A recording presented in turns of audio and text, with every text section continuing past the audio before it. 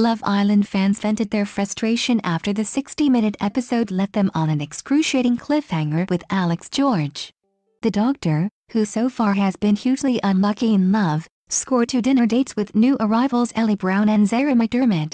The bombshell selected 3 men each to serve up a starter, main and dessert in a very tasty dinner challenge. Yet after housemaid Jack Fincham let slip Alex would enjoy a snog, fans were on tenterhooks as to who he would lock lips with on Monday. After he enjoyed a starter dish with S-girl Zara, there was a spark but no kiss. Yet producers instead chose to draw out the date action a bit longer and not air Alex's dessert with Newcastle beauty Ellie, or Zara's final course with Adam Collard. A teaser clip showed Alex's moment of passion, yet fans were irked they did not enjoy the scenes in full glory. They took to Twitter in their droves, with one commenting, "Love Island literally should teach every soap how to do a cliffhanger.